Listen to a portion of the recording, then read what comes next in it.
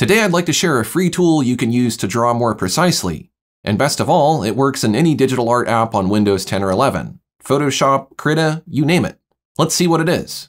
In a recent version of Microsoft PowerToys, a free add-on you can use to customize windows, you can enable several mouse cursor highlighting options. One of these options are full-screen crosshairs that surround your cursor. At first, I passed this by, thinking it wasn't useful to artists.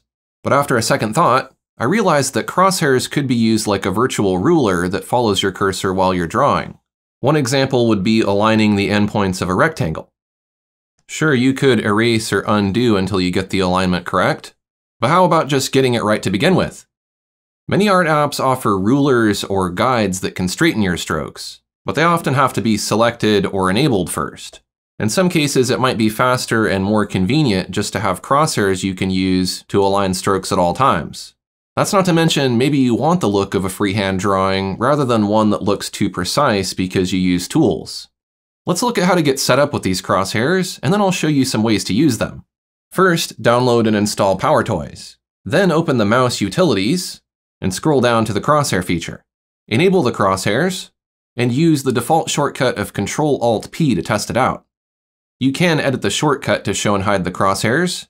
I recommend doing this because Ctrl-Alt-P is a common shortcut that may cause a conflict in your digital art app. I'll change it to Ctrl-Alt-Shift-X so that there's little chance of that triggering anything else while I'm working.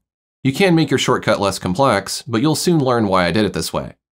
There are options to customize the thickness, opacity, and color of the crosshairs. They should be easy to see, but not too distracting. Keep in mind that these crosshairs will be overlaid on top of a lot of different colored backgrounds, so choose a color that will always stand out. A vibrant color works well, but can influence your perception of color while working. So for that reason, you may prefer to use a neutral gray. Should you ever paint on a neutral gray canvas, you'll either need to make the canvas slightly lighter or darker, or change the color of the crosshairs temporarily. For this demonstration, I will keep the crosshairs a color you can easily see on your end.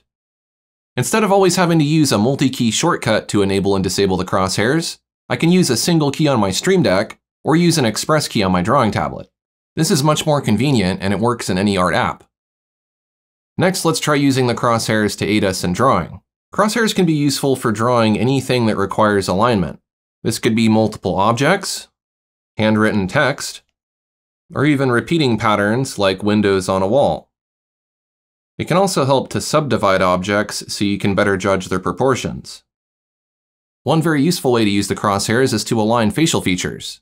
For example, the outer edges of the nostrils align vertically with the inner corners of the eyes, and the outer corners of the mouth align with the centers of the pupils. Another way to utilize the crosshair guides is to help with vertical alignments in perspective drawings. When drawing in perspective, you'll need to connect a lot of points using vertical lines. Being able to align the stroke with the endpoint before you draw it makes for cleaner looking drawings that don't need as much cleanup with the eraser. The crosshairs can also be useful when drawing with a straight edge.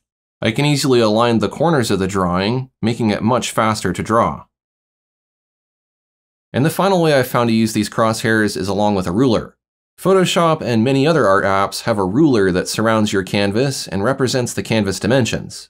Rather than place dynamic ruler guides on the canvas, it may be more convenient just to align the crosshairs with the ruler ticks, and then freehand sketch to align objects or set distances.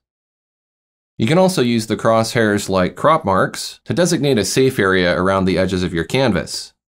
When you're finished with the crosshairs, you can easily disable them with your keyboard shortcut.